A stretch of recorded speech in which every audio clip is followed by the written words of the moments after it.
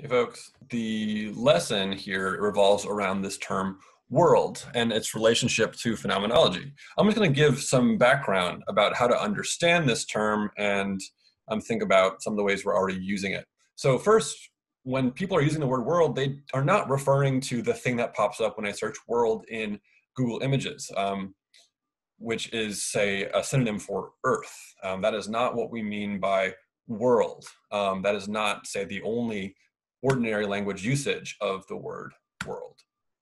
I always think of A Whole New World from Aladdin, and actually this gives me a better picture of what a world is, even though it's trivial, just the idea.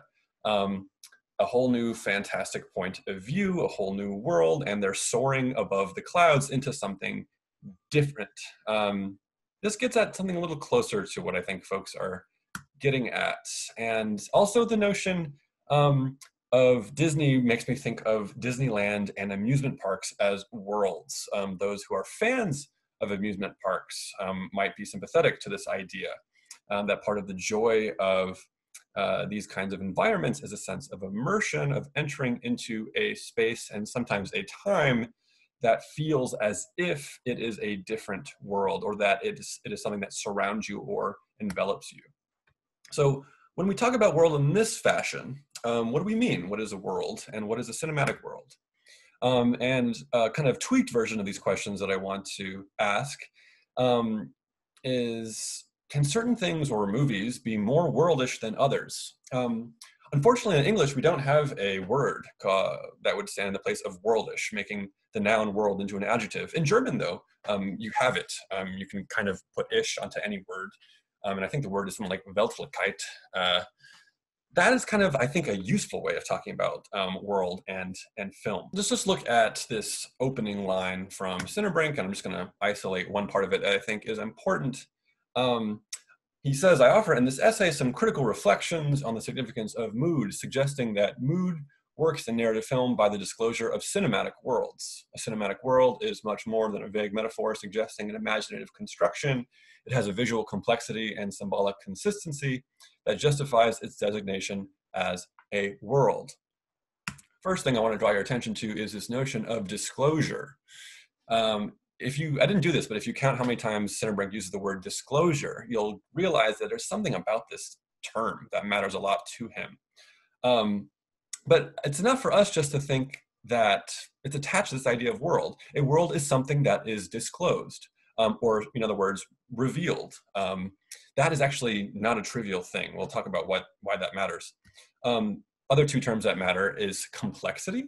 Worlds don't have to be complex, but they often are. And consistency. Why are those things important? Sinnerbrink doesn't do the philosophical work of explaining that these are actually definitional aspects of what a world is in philosophy, and in particular, phenomenology. But I wanted to bring in what I've always thought was a really useful definition of world by a film scholar named Ryan Pearson, who writes about worlds in an article about animation and camera movement. Just check out some aspects of this quote. And I want to start with just a piece of it and work through it. So Pearson says, Pearson in the article has gone over a number of definitions of world in philosophy, and he summarizes them saying, these accounts all define world in the same basic way as a field of related possible actions. There are two criteria at work here. First, as a field, the world must exceed our view of it. It must continue beyond our horizon. Some part of it must remain hidden from us. Okay, that's actually super smart and useful. If a world is to be a world, either, say, my experience of sitting here in a kitchen as being part of a world, or say my experience of watching a movie or playing a video game, the idea is I have to feel as if the world is larger than what I can perceptually access, that it exceeds my view of it. That is incredibly useful. The second, a world must work as a structural invariance that defines what kinds of actions may take place within it. It's a bit jargony. I think we can just summarize it by saying worlds generally have rules or consistent kinds of behaviors or conventional things that happen in them. That's why, say, a cartoon world is sometimes different or often different from our own world because of what physics can allow. But you'll notice if you like Warner Brothers cartoons that there's a lot of, say, physical consistencies that make it feel like Roadrunner and Coyote are in a world of their own, that it operates according to a certain number of principles. Also, those of you who play video games will notice that video games always have a concrete set of rules that you make, that once you learn them, you feel like you're operating within that world. Pearson will say, in sum, we can just say, considering these two criteria, a world surrounds us and supports us. That is, there's a perceptual aspect. I feel as if the world is all around me, and also that it supports me. It's the thing that allows me to exist. Let's get a little more concrete and see how can we see these things applied to art. Phenomenologists are not often talking about art. They're just talking about background conditions for what it means to be a perceptual subject in this world or here. But you can apply this to art, and that's what we're doing in this class. We're talking about films. But I actually think you can get a better understanding of worldishness and world by actually looking at video games before looking at films. I think video games are some of the most worldish kinds of visual media that exist. And it's not just nominally because we often refer to video games as worlds, and advertisers refer to video games as worlds all the time, especially when video games were in their heyday in the 1980s and 1990s. Think about the mottos of video game creators. We create worlds, live in your world, play in ours. Video game companies invoking the notion of world. David Sudnow, who is a phenomenologist, wrote a book on 70s video games called Pilgrim the Micro World.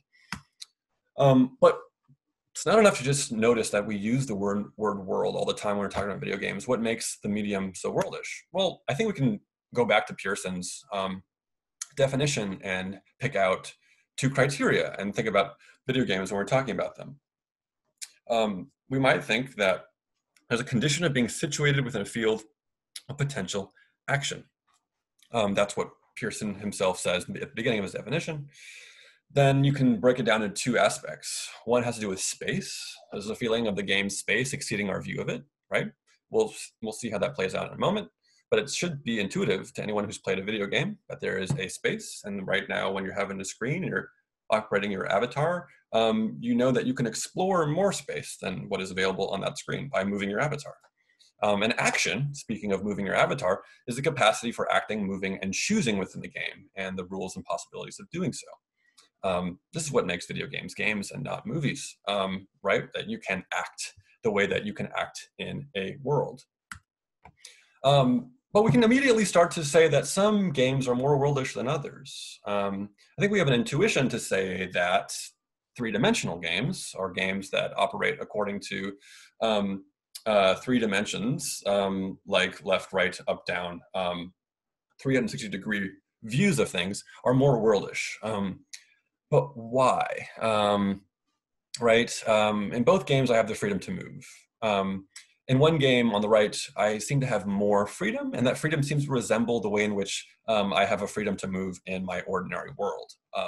I have to suspend some disbelief when I'm playing old school Super Mario to not imagine that little side-scrolling Mario can say turn 90 degrees to his left and go into the depth of the screen or come z-axis out toward me. I just have to suspend my disbelief that he can't do that. It's not part of the rules of his world to have those dimensions, right? Maybe that's why Super Mario 64 is a little more worldish. And we also will say that, as we get better graphics and things resemble our own world, like in Red Dead Redemption or something like this, things become more worldish. But I don't want to make this only a matter of graphics, because worldish is not about resemblance to our world. It's more so attached to those criteria. So you might say, which is more worldish between these two video games? Certainly the one on the right is more perceptually realistic. It's a recent video game. Things look closer to how they look in the real world. I have depth perspective.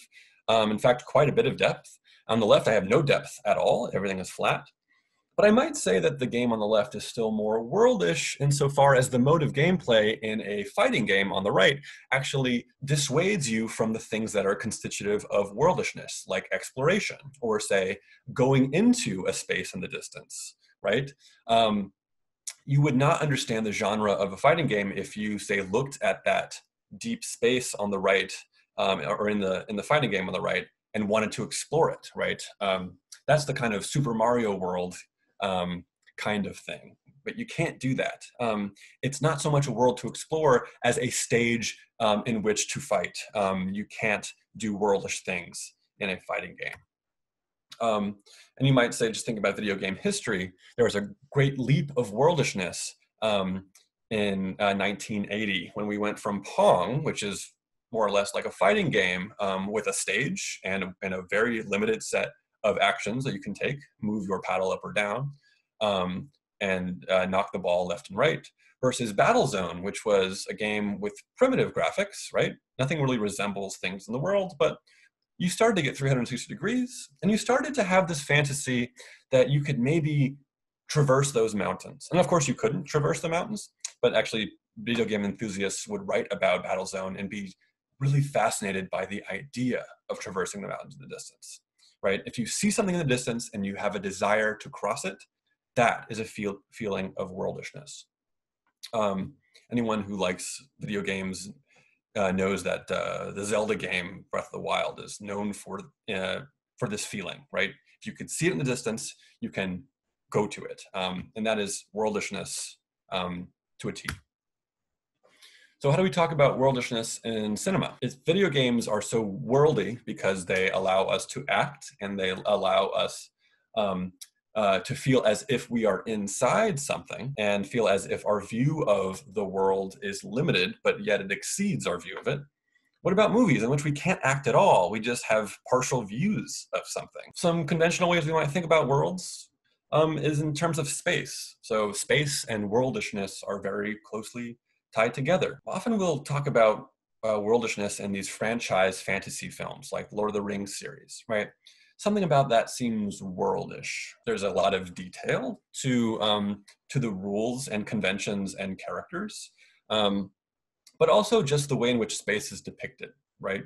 You see this structure in the distance, and you feel as if you're going to traverse it. This is kind of how Middle-earth works in Lord of the Rings, but a less worldish movie might be something like Room, where the whole film takes place in one space. The drama is confined to a space, and you're going to do probably less imagination of what exceeds the boundaries of your vision. However, right, take an example of a movie that follows the restrictiveness of Room. I'm thinking of 10 Cloverfield Lane. But I want to say, and this is just based on my cursory memory of these two films, I want to say that a movie like 10 Cloverfield Lane, which I highly recommend, does have a worldishness to it, because although we are restricted to one space, a lot of the movie's drama and imagination pivots on making us imagine what is going on out there. And it plays with this throughout, right? Remember, worldishness is not just seeing a lot of stuff, it's imagining or intuiting the existence of stuff that lies beyond my perceptual field, right? So maybe Room is about the drama between the two characters, the mother and the child, but 10 Cloverfield Lane might get its sci-fi qualifications from the way it engages your imagination for what lies outside of this kind of bunker. Also, great movies for quarantine. You might think of world in terms of the Marvel Cinematic Universe. We, of course, use the word universe, not world, but that's basically what the Marvel Cinematic Universe is. It's a world. Why? Because all of these films are different narratives, and yet we, in our minds, create the consistent world in which all of those narratives occupy. Part of that is done through narrative consistency, through character continuity, through the integration of narratives. It's almost more like a television series in which the same world is given different stories over 20 some odd individual episodes. But we can talk about other ways in which movies might be worldish on different scales, right? I like to think about camera movements as a kind of formal way of talking about what can be worldish. You can go back to, say, the earliest movies that existed. Phantom Rides on the left, where you put a camera on the front of a train, and that was a really popular genre, one of the first genres, in fact. Or you can look at one of the first films ever made in which they put a camera on a gondola in Venice. Both are films without narratives. Both are films that are very, very old. There are no characters. They are not fiction. They are documentary. And yet I think there is a perceptual way of talking about them that makes one more worldish than the other. Now, I've asked different classes about this question, and people will have strong opinions both ways about which is more worldish. Sometimes I ask the question, which is more immersive? I do think that the left is more worldish or immersive, and I think those are distinct terms, but they have some overlap in the question I'm asking here. Partly because when I move forward through space with a forward-moving camera movement, I have a sense of occupying a world that surrounds me. My attention goes to the middle of the screen. I can see the thing that I'm moving toward. I anticipate it coming toward me. It's a lot like what it means to feel like you're in a world when you're moving forward through space, right? On the right, though, I don't feel as if I'm moving through the space on my own. I feel as if I'm carried through it. I can't quite anticipate the space that's coming through. It's all a surprise. And anticipation is closer to worldishness than surprise is. If that's not intuitive to you, then I'll have to do more work. But that's the kind of closest way I can talk about these two purely formal things as having some more worldishness than others.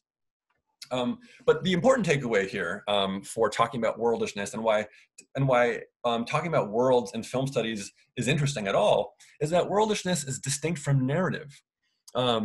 A lot of the ways in which people make claims to say new concepts in film theory is to say narrative and character has dominated the way we've talked about movies. What about things like affect or mood or space or time? Here we can talk about worldishness as one of those things, and it is indeed distinct from narrative.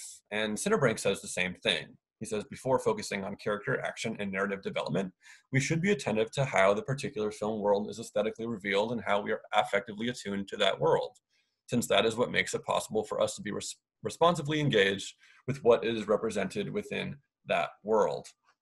So he doesn't so much make an overt distinction as just assume that they're distinct. And indeed, right, the way we've been talking about this, we haven't been talking about stories at all. Narratives can create worldishness, but they are not synonymous. They are distinct, right? To feel as if you are surrounded by a world and supported by a world, like when you go to Disneyland or when you play a video game, you do not need a narrative at all. I always forget what the story is when I'm playing Super Mario, but I do feel as if I'm occupying and exploring a world. No story is necessary. So how do we ask this question on more of a fundamental level, right? If, according to Pearson, the most central thing about worlds is that they surround us and support us, we can maybe say that a cinematic world is also something that surrounds us and supports us. So the last thing we might ask is Mulholland Drive worldish? Now, this is not the question that Sinnerbrink asks, nor is it the question that Elena Del Rio asks. They're talking about affect and they're talking about mood. But I at least wanted to ask this question, and I bet if we had time, we could actually look at all of the films we've watched in this class and put them on a scale of worldishness, which one feels more like an immersive world that envelops you and which feels less like it. And some films have worlds within worlds. Think about Holy Motors, right? There is a way in which when you're in the car with Oscar, when he plays a father, you're imagining an entire world, a cast of characters, right? Is there a mother in this home, right? What does their home life look like, such that we would get this snippet of the relationship between the father and the daughter? And then when Oscar stops when he stops that car and he goes into the limo, that world is over. And then we think about the broader world, which is everyone an actor in the Holy Motors universe, right? That makes our mind go crazy, because even though we're limiting our view of this film's world to the limo and individual jobs or appointments that Oscar has, it does, I think, cause us, if you're watching the movie right, or if you're paying attention, to think about this as encompassing everybody, right? And that's the beauty of worlds, giving you a snippet of it in order to cause your imagination to fill in a whole cinematic world, right? Our view of it is always confined, and it exceeds our view of it, right? So is Mulholland Drive worldish? Well, it does a few formal things that I think I might say are worldish, or make us think about entering and exiting worlds. David Lynch has a habit of camera movements that go into spaces. Interestingly, when the camera, at the pivotal moment in Mulholland Drive, when we go from, say, the fantasy to the reality, putting it crudely, the camera moves into this blue box. Now, it doesn't literally move into the blue box, but I think Lynch wants to create the gesture of, say, entering a new world with new rules, a new world with what's almost a different dimension, right? That's what a world is, right? It has its own characters, it has its own rules, it's related to the world we've just seen, but it's like entering a space, right? That's the visual metaphor that goes on here. Same thing with the GIF below the box GIF, right? The film begins right after that prologue of the dancing by a camera hazily and in a ghostly manner settling upon a pillow, right?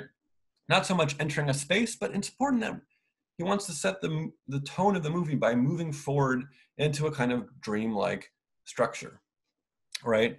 We are moving forward, but we're also dissolving out. My sense is Lynch likes these visual motifs of entering and exiting worlds because of this manner of, say, something transforming. Another kind of worldish trope cinematographically in the film are these tons of moving POV shots. Sometimes they are preceded by an eyeline match that makes us know that we are looking at the POV, the moving POV of a character. But sometimes, as some of you noted, we won't know what it is, and we'll have to intuit what it is. So when you get a moving POV shot that's kind of shaky and you don't know who it belongs to, you might think you're in a horror film, but you might think it so quickly that you might not, say, catch yourself actively thinking about it. So that is a kind of immersive worldish thing because it makes you feel like we're enveloped in the world, like we're occupying the point of view of a character. Let me end this mini lesson by simply saying, how is the worldishness of Mulholland Drive related to mood, right? That was the whole object of Sinnerbrink in his article. And let me go back to that early quote and block out what we've already looked at and highlight the part that we didn't look at, especially this yellow highlighted sentence at the very end, kind of his thesis of the whole article. He says, "My contention is that moods always reveal or express a cinematic world, and that distinctive cinematic worlds have their own specific kinds of mood. What does mood have to do with worldishness?" And he's largely getting his ideas from Martin Heidegger, though he doesn't cite him. He certainly knows the work of Heidegger. He's kind of cited him elsewhere. So I'm going to just do the work of maybe bolstering his own account of why cinematic world and mood would be tied together conceptually. So according to Heidegger's analysis, I am always in some mood or another. Thus, say I'm depressed, such that the world opens up, is disclosed to me as a somber and gloomy place. I might be able to shift myself out of that mood, but only to enter a different one, say euphoria or lethargy, a mood that will open up the world to me in a different way. For Heidegger, moods and disposedness are aspects of what it means to be in a world at all, not subjective additions to that inness. Thus, we talk of being in a mood rather than a mood being in us. I think that's actually a really great example of some ordinary language analysis, right? Why do we say that we are in a mood, whereas like as if a mood is a space that we occupy, that it surrounds us the way a world surrounds us? And we don't talk about, say, emotions that way. We say I'm feeling sad, but I'm in a particular dark and somber mood. This is as good as any reason to think about mood and feeling as distinct entities, because we talk about them differently, we use prepositions differently to refer to them. I think this is a good way of establishing that mood and world have something to do with one another. So what constitutes the mood of Mulholland Drive? There's maybe two answers to this. One, Mulholland Drive, like a lot of Lynch films, does have a generally consistent mood or feeling that we often will call Lynchian or dreamy. But that's actually not what Sinnerbrink is trying to argue. He's not trying to make an articulation of what the primary mood of Mulholland Drive is. He's actually making a claim about the film's ability to employ sequences that seem autonomous as mood pieces that are in some way different or distinct from the narrative consistency of this film, Mulholland Drive. He's interested in moods, not mood. That's what he thinks is one of the hallmarks of the film, that there can be sequences that have a mood autonomy. And he'll say, as he introduces the film, filmmakers can also explore the possibility of autonomous or enveloping moods. These are sequences that are no longer subordinated to setting up a fictional world or sustaining emotionally relevant moods. We may find such sequences in the films of Lynch, where mood envelops and transfigures narrative meaning, narrative abstractions tell a story, and cinematic Stimmung overrides conventional plot. In Mulholland Drive, mood cueing is no longer a background feature guiding our engagement with characters, but a quasi-independent element within the cinematic world. The notion of quasi-independent element within the cinematic world is crucial. And of course, my favorite sequence, and a lot of your favorite sequences, one that a lot of people wanted to talk about. And a couple reasons this feels autonomous and it feels driven by mood rather than narrative. It takes place 10 minutes within the film. It introduces characters we've never seen before, and they are not, say, introduced to relate to the characters we've already been introduced to. Right? So it has a sense of autonomy, as if it's dropped in the film as a mini short film, as it's its own autonomous sequence. But also there are these aspects of it that make it feel off or particularly dreamlike, that make mood or the establishing of a feeling something that, say, that is primary over narrative cohesion. So the way it's shot, there's a conversation, but the camera floats in an unmotivated manner. It's doing more than it needs to do to record the conversation between these two men. And the floatiness makes us feel unsettled, partly because it maybe makes us feel as if there's a third entity viewing this thing, or maybe simply because it makes us feel queasy, or maybe simply because it signifies some kind of wrongness or difference from Hollywood cinematic convention. That's enough to make us feel as if we are paying attention in a new way. I also think the affectively dissonant performance of the main protagonist of this short film makes us feel as if this is a mood piece or something feels off. The way he kind of puts on a smile, a forced smile, even as he's talking about this terrible, terrible recurring nightmare. That makes us feel unsettled. There's also a kind of more conventionally worldish thing that happens when he and his therapist or interlocutor go outside, which is we get these conventional, to the film, immersive POV moving shots that make us feel as if we're occupying the position of this particular person. And then, of course, there are supernatural and dreamlike elements, right? The fact that he has a dream of this kind of terrible entity, and he finds out that the entity is there. But also, my favorite detail about this, the way the entity moves, sliding as if on a dolly, or rather as if a kind of ghostly presence, kind of clinches the idea that this is this almost autonomous, dreamlike, not quite real situation, right?